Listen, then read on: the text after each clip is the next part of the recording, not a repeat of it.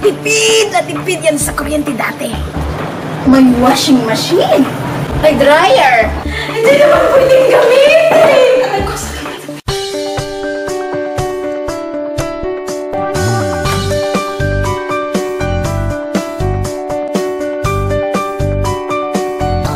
busy renovating the house. She initially started with putting in some solar, and she put in more Solaric on her roof. The solar panels came into mind only because my electric bill really shot up, especially during the heat wave of summer. My husband and I discussed it. I was telling him that aside from saving in our electric bills, we can help the environment by putting solar panels in. So I initially started with 5 kilowatts, and now I added another 8, so I have a total of 13 kilowatts right now. Total of 50 panels.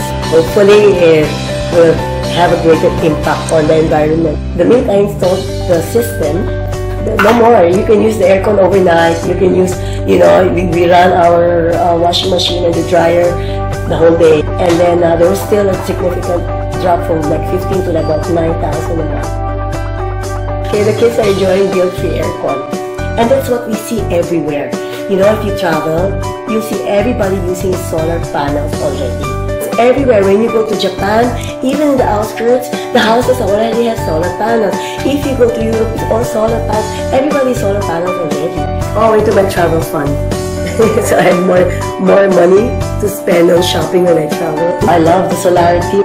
Very professional. Everything is on schedule. Very easy to get answers from them. As far as if you have any questions, they explain it to you. I ask him to translate it into layman's terms. So what does that mean? What does that mean in pesos?